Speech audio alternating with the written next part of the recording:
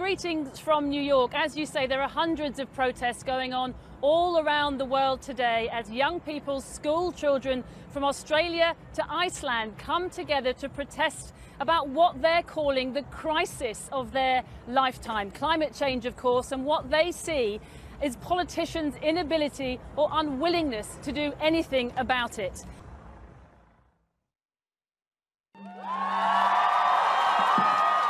On a hot September day, a warming planet dominates the agenda. We are the generation that will save this planet. One generation, the youngest, now leading others before it, demanding urgent action to curb carbon emissions, the so-called die-in stage to warn of what might happen otherwise. There are thousands here today, but hundreds of thousands, even millions, adding their voices elsewhere. And the scale of this global protest, especially the number of young people involved, gives you a clear indication of their growing sense of urgency when it comes to the issue of climate change. Some of the day's first global climate strike protests happened in Australia, where an estimated 300,000 gathered at more than 100 rallies. From Melbourne, it seems that the only people standing on the wrong side of history on this issue is our government! To Sydney. This isn't a fringe movement, this isn't a greenie issue, this isn't a lefty issue, this is a human issue. World leaders were vilified over their climate change credentials. Climate action! Now! In New Delhi and India, as elsewhere, from India to Indonesia, the scale and reach of this protest surely unprecedented. This was the scene in Nairobi in Kenya. Climate change is real and it's coming for us, and it doesn't matter who you are. Whether you are rich or poor, this thing is real. They protested in Manila, in Bangkok. We're skipping school because teachers teach us how to work in the future. But if we don't do this, there'll be no future for us to work in. And Hong Kong. Even in Kabul, in Afghanistan, they marched under the shadow of the gun. Their message, if war doesn't kill them, climate change will. We are not sinking, we are fighting. For those on the front line of rising sea levels in the Pacific Islands came some of the day's most poignant images. And in Germany and Berlin came the most shocking, the melting blocks of ice beneath the gallows, a striking symbol of protest. Europe's capital cities saw some of the biggest crowds take to the streets, echoing to calls for governments to address climate change with far greater urgency. Back in the UK, office workers joined students in the protest. 100,000 gathered in London, claimed organisers. One cabinet minister said he couldn't endorse children leaving school for this, but said their voices were being heard. The Labour leader called them an inspiration. And to those who say that school students and college students should be in college today, I say thank you for being here, for teaching me and everybody else a lesson about the environment. From Brighton to Belfast, Cambridge to Cardiff, the UK Student Climate Network claimed more than 200 events had been organised today to raise the alarm for the climate, they said.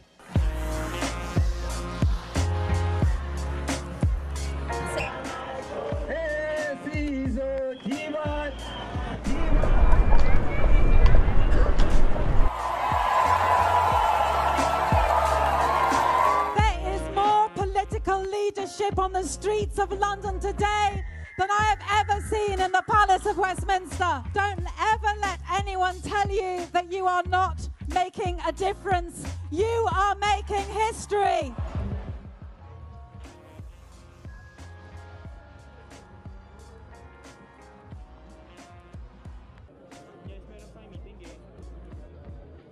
From a sit-in in France to thousands marching in Rome, to our very own demonstrations in Cape Town and Pretoria. Children have come together to try and save the planet themselves. 16-year-old Greta Thunberg, who inspired her peers across the world with her protest in Sweden, was this week nominated for the Nobel Peace Prize. We need change! We need change! These young activists say climate change will have a huge impact on their lives if nothing is done. I really want climate change to be something that politicians are discussing leading up to the elections, and I feel like we haven't really seen people talking about it a lot. If we don't do this and take a stand now, there won't be a future. We want the political system to just take action, because right now we don't really see they're not really prioritizing this.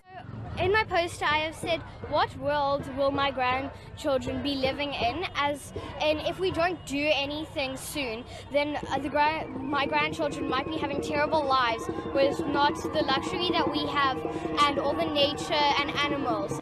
I think that here in South Africa, we all do need to start banning single-use plastics. Now, the hope of South Africa's so-called climate kids is to get government to act and reduce waste, pollution and the dependency on non-renewable energy. Piladi Satusa, Parliament. To development and food security. He mentioned the drought in the Western Cape and heavy storms in some parts of Gauteng, the northwest, and other places as signs of the ongoing dangers of climate change. Manelisi Dubase reports. The President issued this warning during his reply to the State of the Nation debate.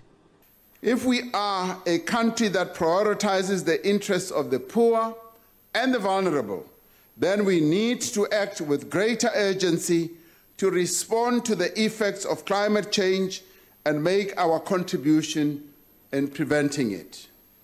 The rural poor are most affected by climate change ravages. He warned that climate change is the single biggest threat to development and food security.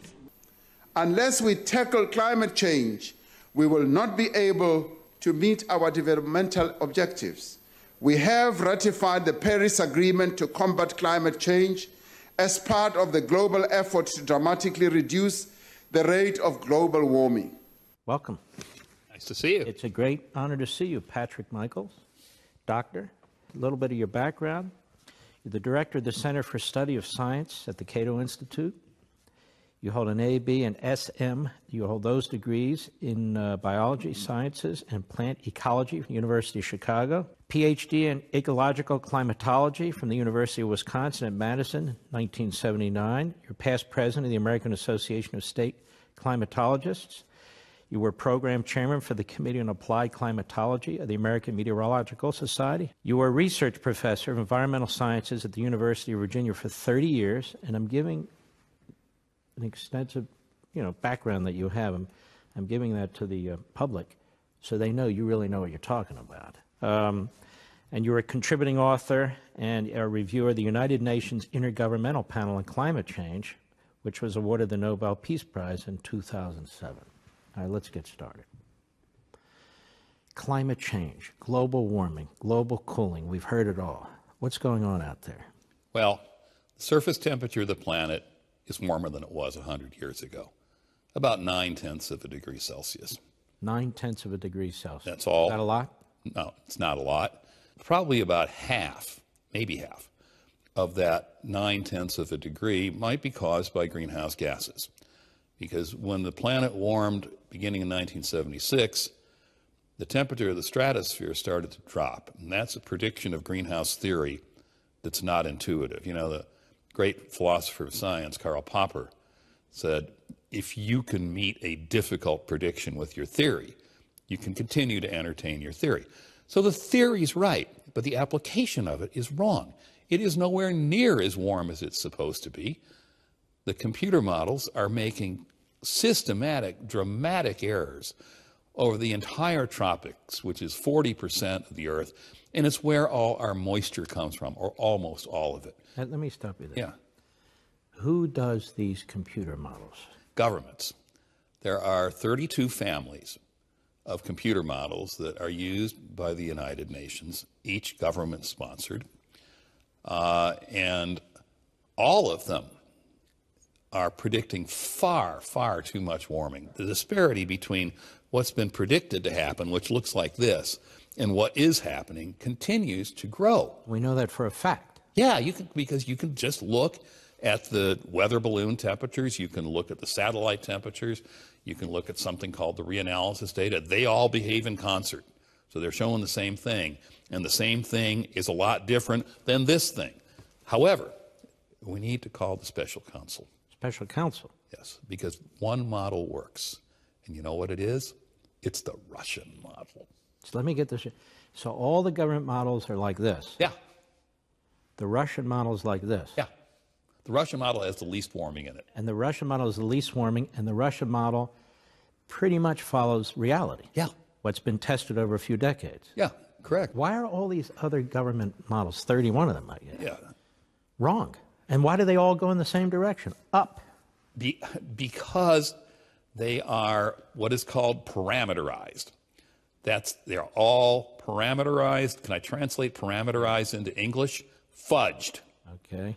The don't get the right answer, don't know the right answer for certain phenomena.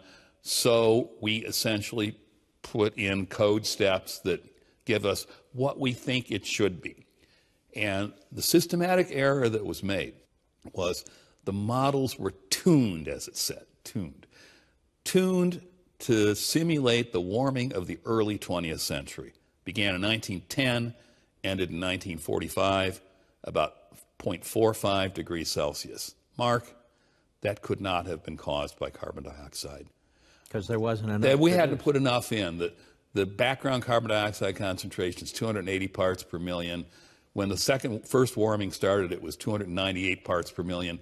If the atmosphere is that sensitive to an 18 ppm change in CO2, we wouldn't be talking about this right now, and we'd be sweating bullets. So what you're saying is man-made carbon dioxide earlier, the last century, could not have produced. The early 20th century. Early 20th century could not have produced this heat. So what did? Do we know? No. And, you know, the three most important words in life may not be I love you. It might be I don't know. I don't think anybody really knows what kicked off that warming. There's lots of theories, but we just don't really have a good explanation for that. But because we forced the computer models to say, aha, human influence, CO2 and other stuff, we made the models too sensitive. And so that's why when you get to the late 20th century, all of a sudden they're warming up like crazy, and the reality's down here. It was guaranteed to happen. This was revealed in Science magazine in late 2016, and there was a paper that was published by a French climate modeler called The Art and Science of Climate Model Tuning. And in it, he speaks of parameterizing, we could say fudging, the models to give his words an anticipated acceptable range of results. So it's the scientist, not the science, that's determining how much it's going to warm. Does our EPA do that? Does NASA do that? Who does that for us? Aha. Good question, Mark. Because the EPA was told by the Supreme Court in 2007 that if it found that carbon dioxide endangered human health and welfare, that it had the power to regulate it under the Clean Air Act. This is the Massachusetts That's massive EPA.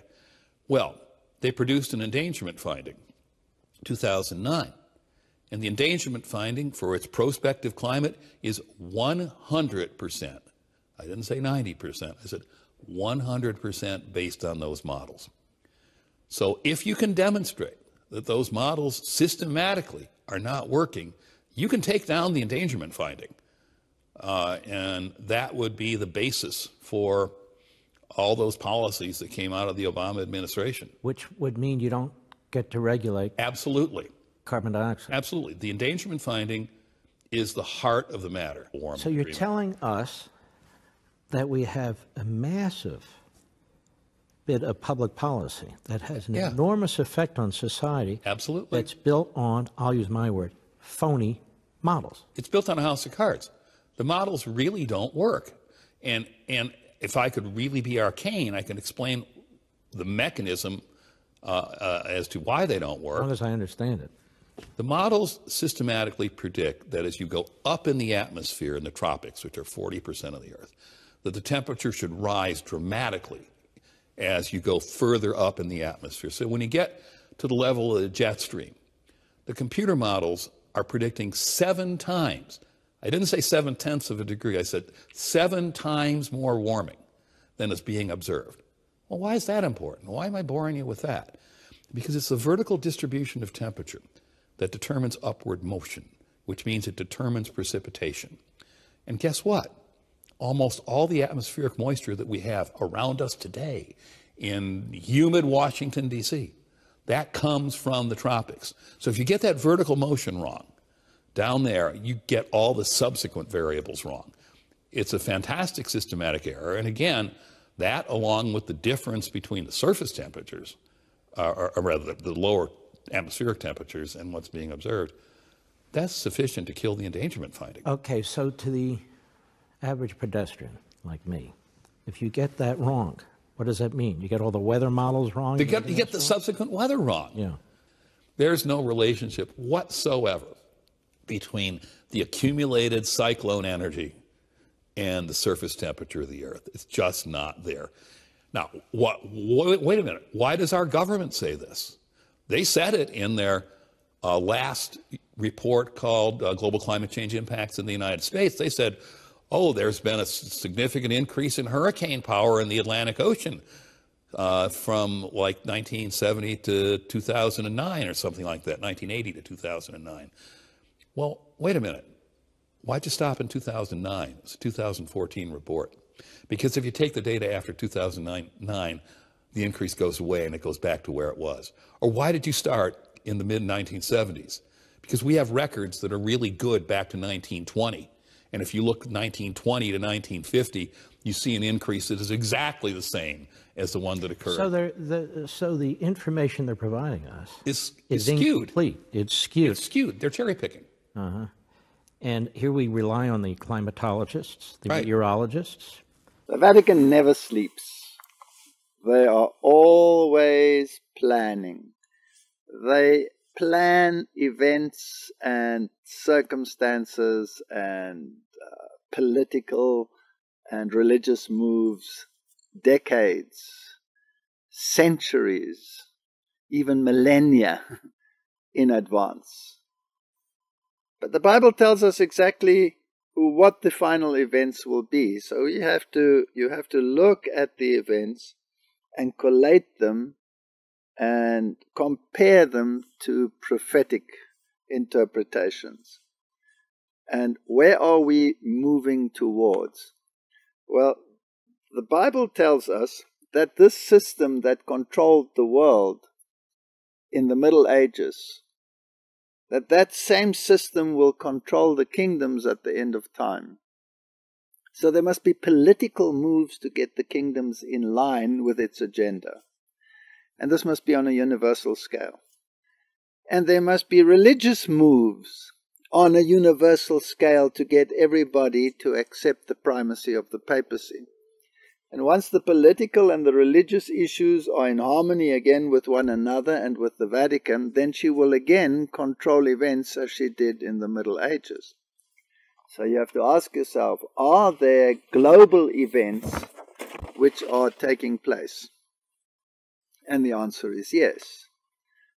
If you take the issue of climate change, is there an encyclical from Rome which says that climate change must be addressed universally? And the answer is yes, Laudato Si, which the Pope Francis wrote. Does it contain religious elements? Absolutely. It contains the Eucharist worship. It contains the Trinity. It contains Mariology. It contains what the saints wrote. It contains issues of worship and which day, Sunday, for example. It contains all those elements, and you have to ask yourself the question, what has the Eucharist got to do with climate change? You have to ask yourself, what has Mariology got to do with climate change? You have to ask yourself, what has Sunday keeping got to do with climate change? But all of those elements are in Laudato Si.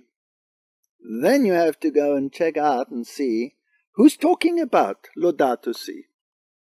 Who is saying that this agenda of the Vatican must be implemented on a worldwide scale? And then you find the religious systems, one after the other, as you go through them, endorsing what the Pope had said. And you will find, if you click on the Parliament of World Religions, which is a conglomerate of all the religions in the world. What are they saying? They're pushing the agenda. And then you go to the political arena and you ask yourself, well, what is the political world saying about this? And then you have the Paris Accord, and they all agreed, but some countries did not agree. The United States, for example, didn't want to go along with it. Is there any move in that direction? Then you get to the G20 summit, and you find out what did they do about it. And you'll see that the role players, the religious role players, the economic role players, the sporting role players, they were all involved in that. Was there any definitive action thereafter? Yes, there was. So obviously the agenda is moving in that direction. Now, how are you going to implement it then on a worldwide scale? Well, you have to enforce these accords. And as the Vatican says, it has to be written in red letters. What does that mean? Well, if you take your Bible and you see what is written in red letters, then it's the words of Christ. So the words of the representative, so-called, of Christ are also written in red letters, politically speaking. So are they going to implement these things? Under what basis? And then you look at what the agenda of the Vatican is, and you check it out on vatican.va, what are they doing? And you will see that one of the buzzwords for our time is common good. And what is common good? Well, something that is common good for all humanity. Climate change issue is obviously for the common good, because everybody must be on board. Mm-hmm. And so you put those things together and you can see that they're very busy. Are they aligning the religious systems? Well, absolutely. Hasn't Pope Francis signed an accord with the imams that they will work together? Hasn't he, in the ecumenical movement, gathered all the religious role players under one roof? And the answer is yes. So are we progressing towards this final goal of the papal agenda? You have to be blind if you want to say it's not so. Of course it is so. Prophecy is being fulfilled before our very eyes. And people are ignoring the facts. If we just collate the information, we can see that there is tremendous progress in the papal agenda for world domination on every level. Pope Francis urges carbon tax to avert climate catastrophe. Pope Francis warned of disastrous consequences if humanity does not immediately react to the threat of climate change, since the world has reached a critical moment and there is no time to waste. Further, I'm now joined in studio by Louis Boto, who's an associate in the tax and exchange control practice. Thanks very much for joining us and welcome to the program. Thank you, Peter. I thought carbon taxes were for the European countries and that African nations, we've been exempt because we're generally clean by and large. Yeah, if only that were the case. So as a bit of background, of course, South Africa has certain obligations under the Paris Agreement to reduce our carbon emissions. And essentially the carbon tax legislation, which has been in the pipeline for quite a number of years, will now come into effect in an attempt for South Africa to meet our obligations under the Paris Agreement. 3 carbon tax bills introduced in Congress. Given concerns about man-made climate change, lawmakers will continue to explore different options for introducing a carbon tax. Republican Rooney files carbon tax bill with big trade-off. Republican Francis Rooney introduced legislation in Congress this week to tax heat-trapping air pollution from burning fossil fuels and use the revenue to cut payroll taxes for employees and employers. Tampa Democrat Kathy Castor, who chairs the House Select Committee on the Climate Crisis, praised Rooney's proposal. She says, "Glad to see concrete legislation like this from a Republican member of Congress." Surge in young Republicans worried about the environment. A growing majority of US Republicans, especially younger voters, are worried that human behavior is damaging the planet. the number of Republican voters aged 18 to 34 who are worried about the issue rose by 18 percentage points to 67%. Quote, "If Donald Trump keeps on denying climate change and refrains from standing up for the environment, he won't be able to increase support." This isn't a fringe movement, this isn't a greenie issue, this isn't a lefty issue, this is a human issue.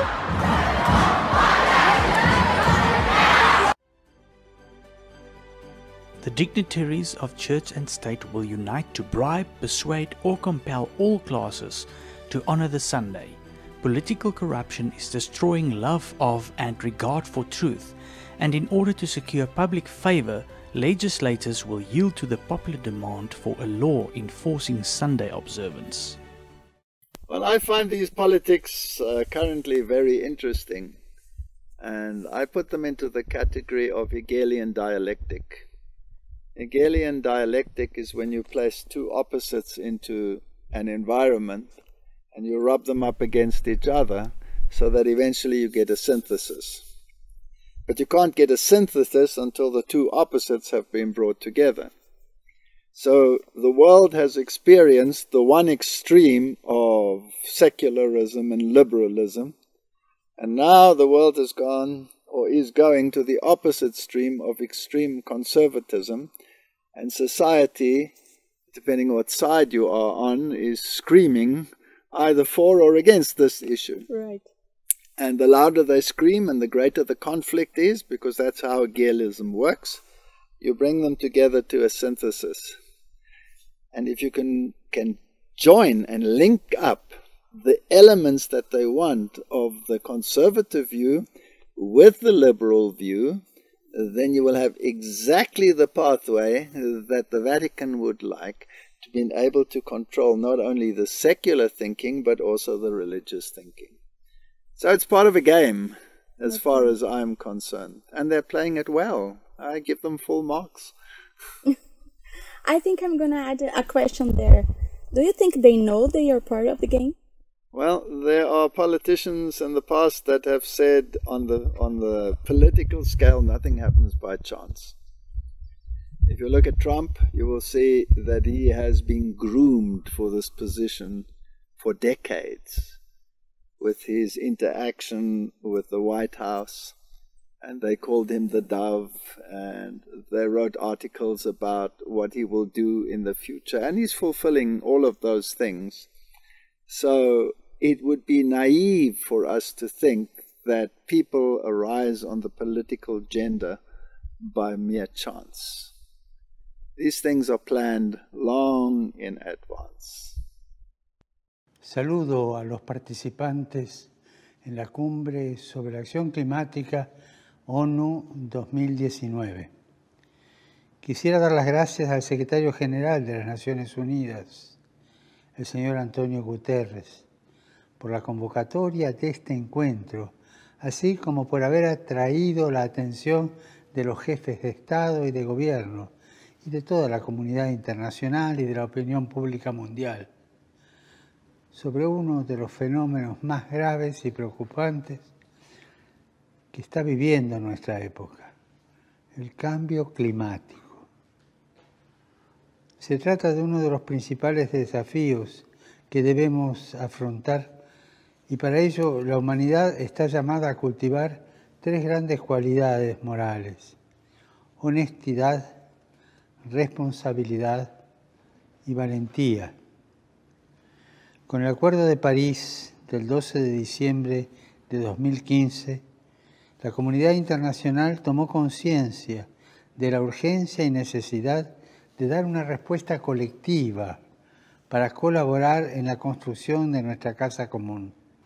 Junto a tantas iniciativas, no solo por parte de los gobiernos, sino de toda la sociedad civil, es necesario preguntarse si existe una verdadera voluntad política para destinar mayores recursos humanos, financieros y tecnológicos a fin de mitigar los efectos negativos del cambio climático y ayudar a las poblaciones más pobres y vulnerables, que son las que más lo sufren. El problema del cambio climático está relacionado con cuestiones que tienen que ver con la ética, la equidad, la justicia social. La situación actual de degrado ambiental está conectada con el degrado humano, ético y social, tal y como experimentamos cada día. Y esto nos obliga a pensar sobre el sentido de nuestros modelos de consumo y de producción, y en los procesos de educación y de concientización para hacer que sean coherentes con la dignidad humana. Estamos frente a un desafío de civilización en favor del bien común. Mr. Speaker, the Pope of the Holy See. Words never before uttered in history to introduce a figure who came to prod this partisan institution to work together for a better future. In a renewed spirit of fraternity and solidarity, cooperating generously for the common good. Francis delivered his signature caution about capitalism and warnings about climate change that made some Republicans uncomfortable. Environmental deterioration caused by human activity. Liberals like presidential hopeful Bernie Sanders were ecstatic. It's the issue of poverty, the issue of environmental degradation, immigration, the death penalty, the need to do everything we can to create a peaceful world. The common good has become global. Pope Francis called on nations to work toward a global common good Thursday, particularly in confronting climate change. Pope Francis said that when a supranational common good is clearly identified, as in the case of climate change or human trafficking, it necessitates a special legal authority capable of facilitating solutions. Pope Francis quoted St. Thomas Aquinas, noting that he believes St. Thomas has a beautiful idea of what it means to be a people. Let's be honest, Catholic teaching doesn't always forbid the death penalty. The death penalty can sometimes support the common good. St. Thomas Aquinas makes this point. Therefore, if a man be dangerous and infectious to the community on account of some sin, it is praiseworthy and advantageous that he be killed in order to safeguard the common good.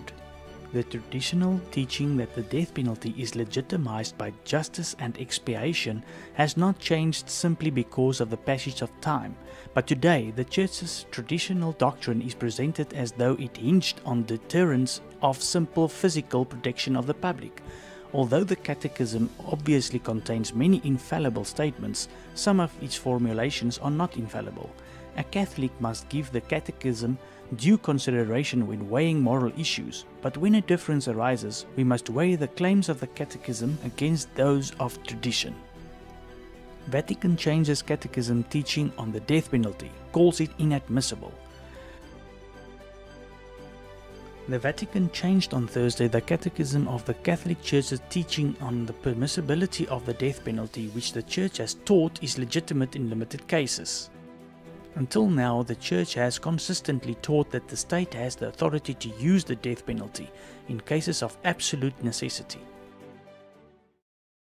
For the first time in nearly 2 decades, the U.S. government will resume its use of capital punishment.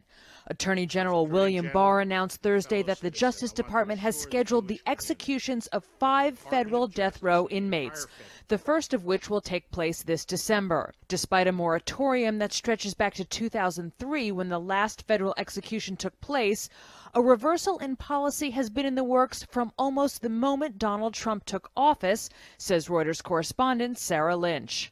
So what has been the issue that has been transpiring in the last few months? Well, one of the important things that Pope Francis said in this year is that the issue of common good had to become global.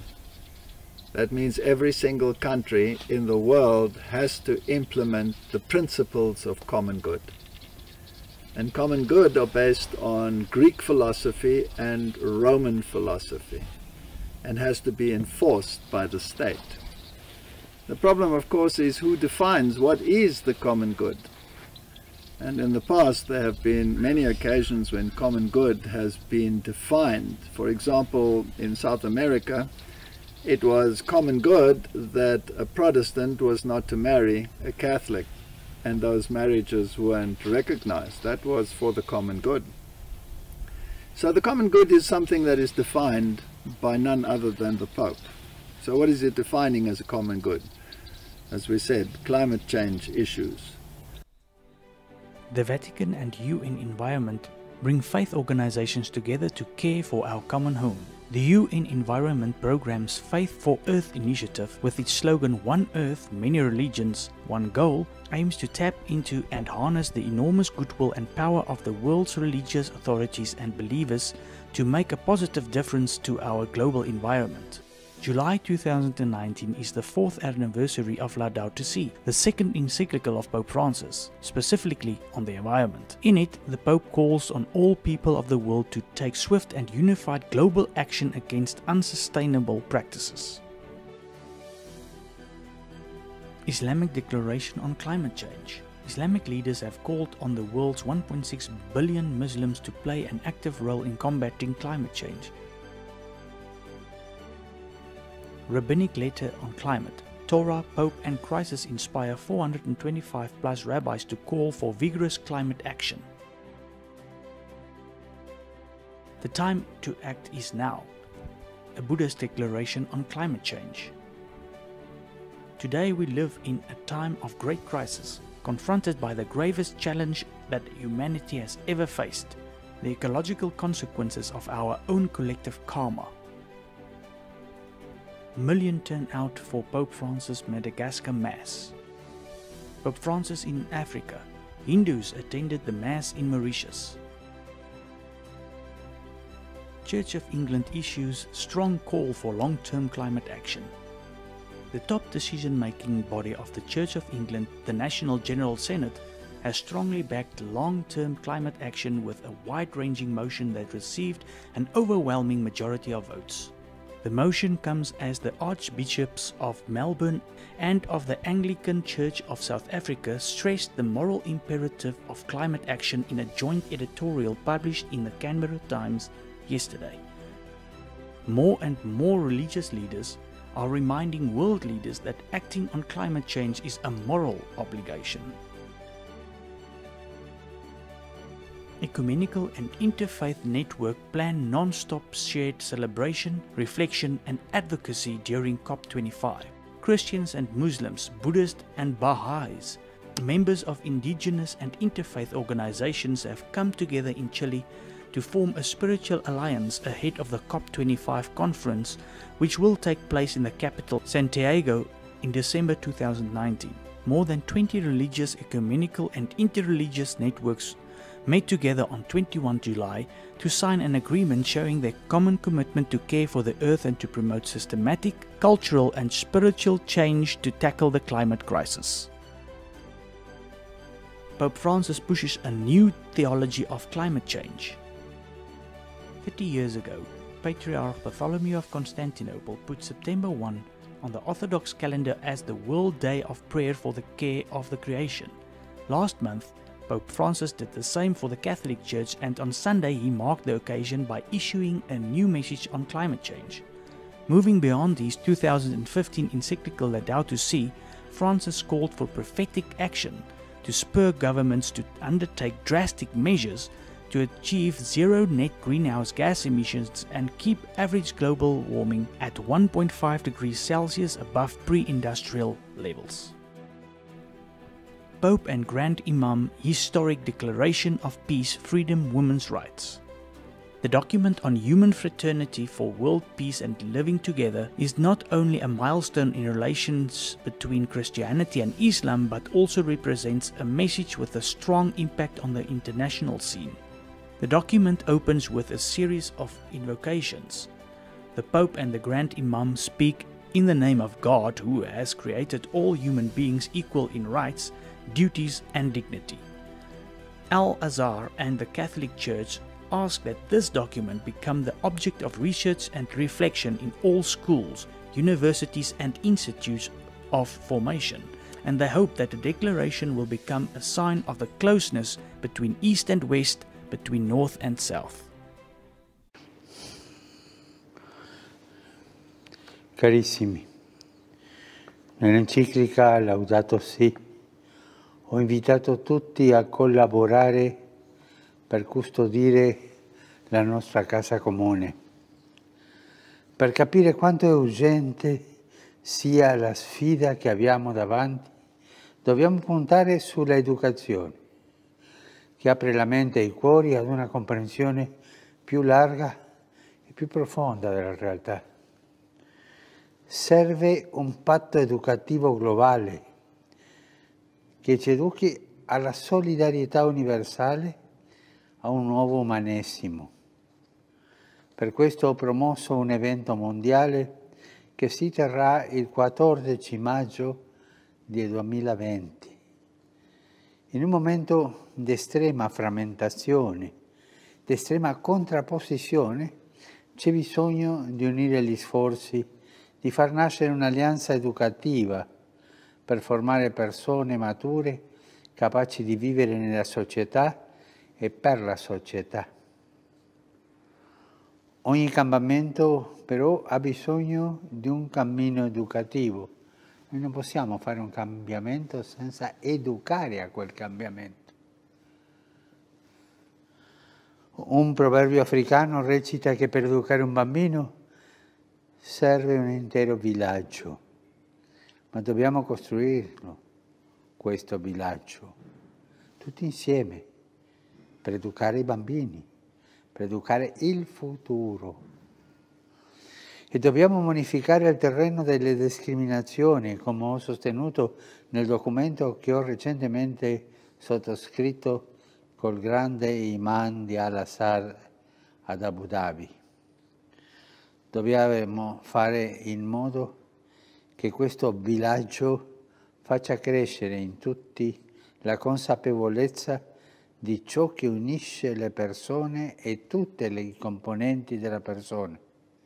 Lo studio e la vita, le generazioni, i docenti e gli studenti, la famiglia e la società civile, con le sue espressioni politiche, produttive, imprenditoriali e solidali.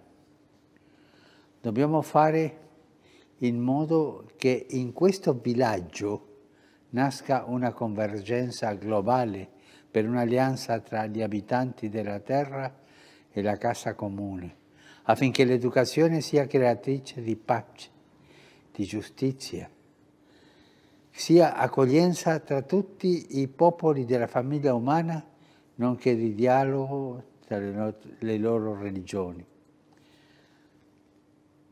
Un villaggio universale, ma un villaggio anche personale di ognuno.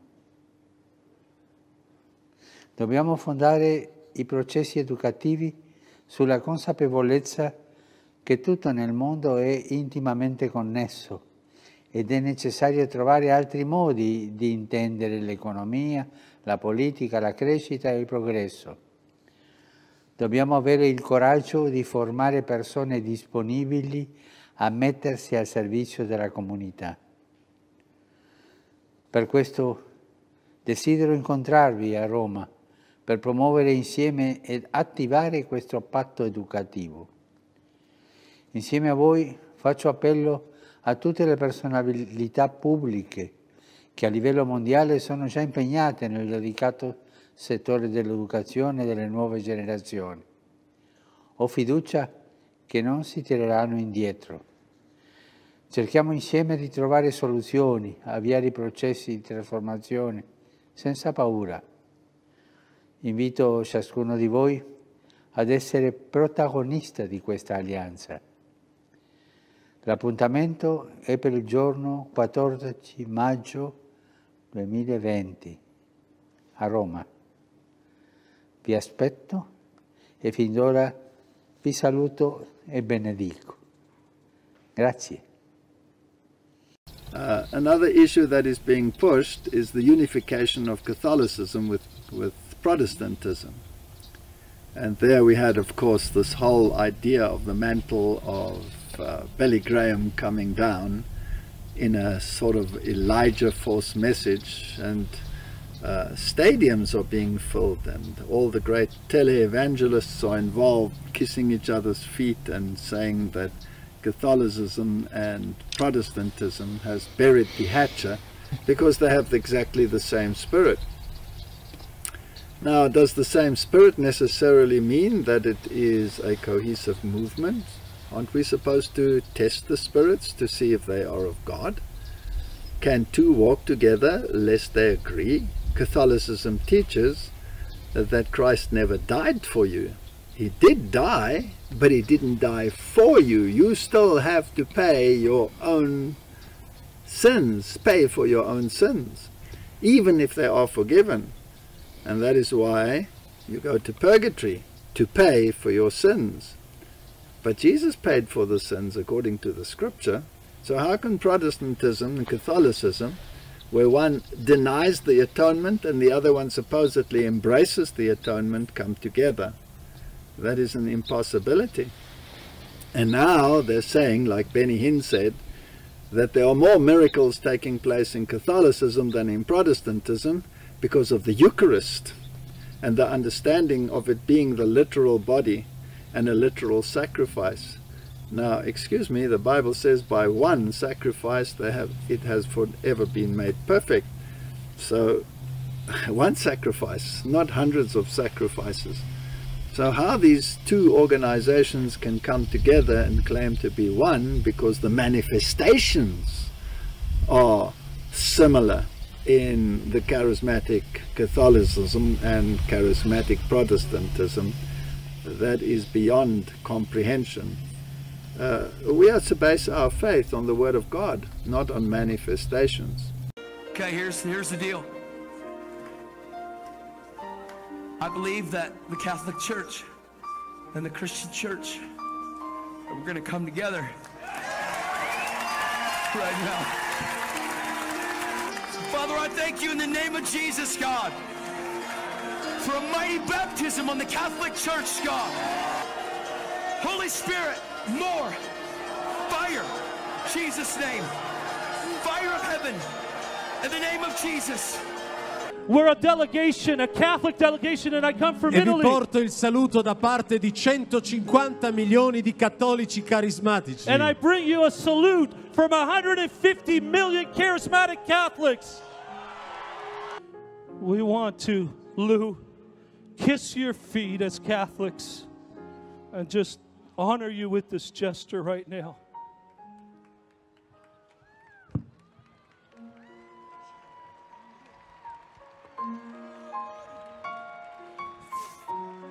Raise up Catholics all over the world.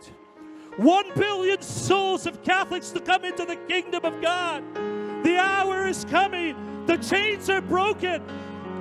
The loosing of the Lord upon every single Catholic in the world, that they would see the baptism of the Holy Spirit.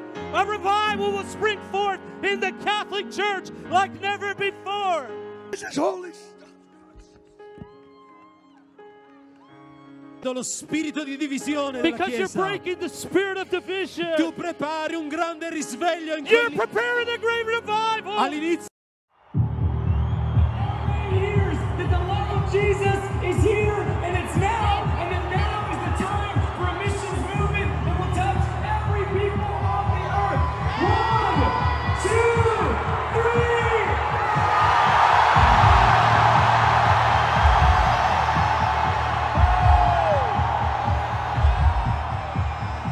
Many across the body of Christ have had a sense in your heart that a massive spiritual awakening is coming to America. Now is the time for spiritual awakening, and that now is the time for a massive missions wave to the nations of the earth. In 2011, a major revelatory shift took place. Into my living room walked these YWAM wild men, and they began to prophesy there's coming a shift to the call. And it will not just be fasting and prayer, but the proclamation of the gospel.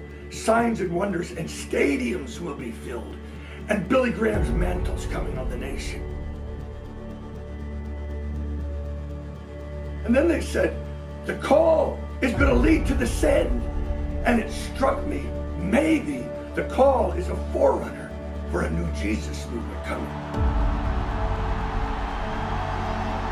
it put me in shock, and I knew it had a time period to look to the place and time when Billy Graham would die. At that moment, a massive shift's coming, and it will not just be John the Baptist, it will be Jesus the evangelist is going to fill stadiums in America.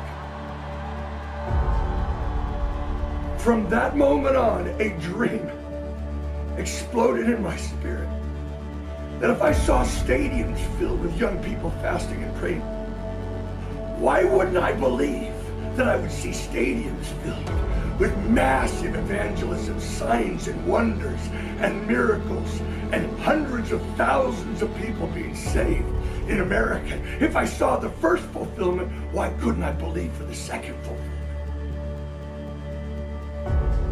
And so what we see is that there are these moments in history where the power of God is present to do something extraordinary. There's an opportunity. There is an open door. And what happens is that if that generation will step through that open door by faith and take action, they can literally see history change.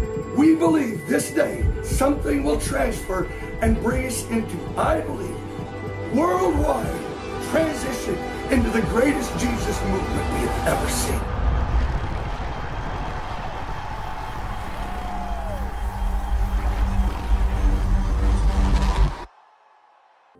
I'm going to pray one prayer, only one prayer. I'm going to pray that God will increase your faith tonight to believe for your miracle. I want to say to pastors here tonight, you need to be in the front first, sir. Not behind your flock, in front of your flock. In Israel, we lead the sheep. We don't chase the sheep. There are sick people here tonight. The doctor said there's no more we can do for you, but God. But God. But God. The biggest revival the world's ever seen is going to start. The biggest revival the world has ever seen. 6 weeks. 6 weeks.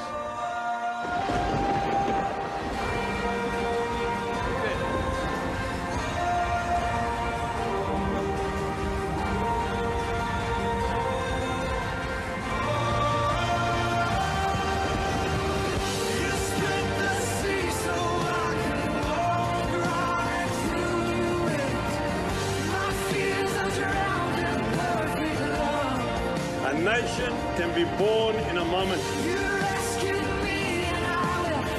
There's not a nation in the world that has ever seen a prayer meeting like this.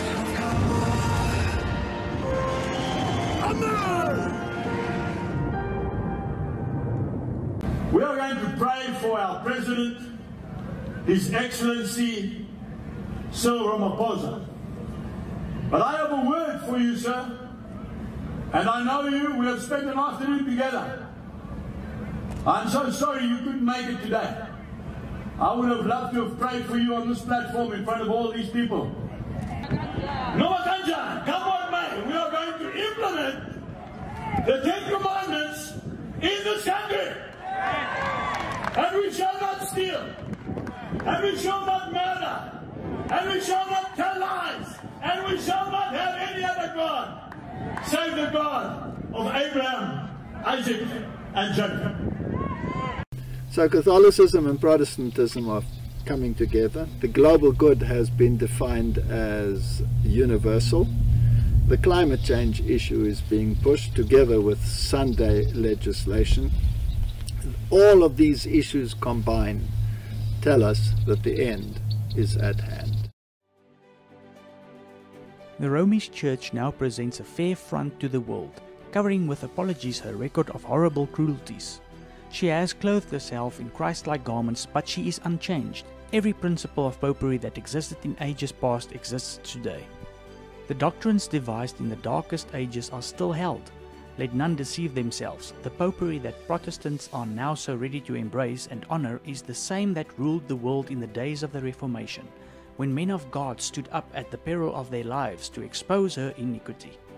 Popery is just what prophecy declared she would be. The apostasy of the latter times. It is a part of her policy to assume the character which will best accomplish her purpose, but beneath the variable appearance of the chameleon, she conceals the invariable venom of the serpent. It is not without reason that the claim has been put forth that Catholicism is now almost like Protestantism. There has been a change, but the change is in Protestants, not in Romanists. In the movements now in progress in this country, to secure for the institutions and usages of the Church the support of the state, Protestants are following in the steps of Papists. Nay, more, they are opening the door for Popery to regain in Protestant America the supremacy which she has lost in the Old World. And that which gives greater significance to this movement is the fact that the principal object contemplated is the enforcement of Sunday observance, a custom which originated with Rome and which she claims as a sign of her authority. Let no man deceive you by any means, for that day shall not come, except there come a falling away first, and that man of sin be revealed, the son of perdition, who opposes and exalteth himself above all that is called God, or that is worshipped, so that he as God sitteth in the temple of God, shewing himself that he is God. Talking about Jesus coming, what do you think is missing for him to come? The fulfillment of prophecy. That's all that's missing. As soon as the mark of the beast is implemented, then the end times events will occur. Are they working towards implementing the mark of the beast? The answer is yes. If I look at the papal agenda, as we discussed earlier, they are busy implementing this agenda. So I believe the time is short rather than long. Some people believe that we have to all be perfect before Christ comes. And that would make the coming of Christ dependent upon human perfection. Mm-hmm. Is God subject to human perfection in order to fulfill his promises in the Bible? My supposition would be definitely not. He's God, he's sovereign. So why has he not come yet? Well, he is long-suffering, not wishing that anyone should perish. So where does that onus lie? On me or on him? It lies on him. Mm-hmm. I always prefer a theology where the events are subject to him and not subject to me. If I can encourage anyone that's listening, time is very short. And who is the one that comes into a relationship with God and is taken up into heaven? Not everyone who says, Lord, Lord, will enter into the kingdom of heaven, but he who does the will of the Father enters into the kingdom of heaven. So obedience is one thing and is not to be equated with fanaticism. Simple obedience and trust in God, and we will be able to survive the issues that are coming upon the world, because he has promised that he will not let his people perish. So be faithful, trust in him, do what is right with his help, and not one of you will be lost. Thank you.